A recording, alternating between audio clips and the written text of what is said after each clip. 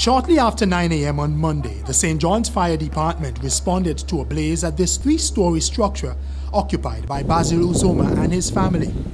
The fire caused partial damage to the interior of the upper floor of the concrete structure. Uzoma says although there were extensive damage, he is thankful for the men who saved his structure. They were very effective because the fire could have spread to the lower deck or the lower where the place that I personally occupy, which is the lower the lower stairs of the house. Yeah, although I lost the roof and the ceiling, a fridge, stove, and whatever furniture that I have in the upstairs part.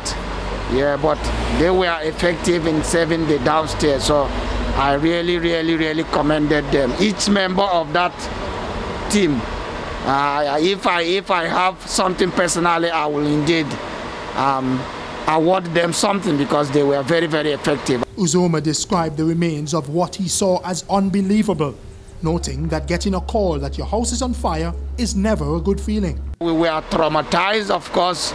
Losing any part of your fire is not something that anybody would definitely have any kind of good feeling about. But positively, nobody is hurt, so thank God for that. Investigations into the cause of the fire are ongoing. Terry Andrew, ABS News.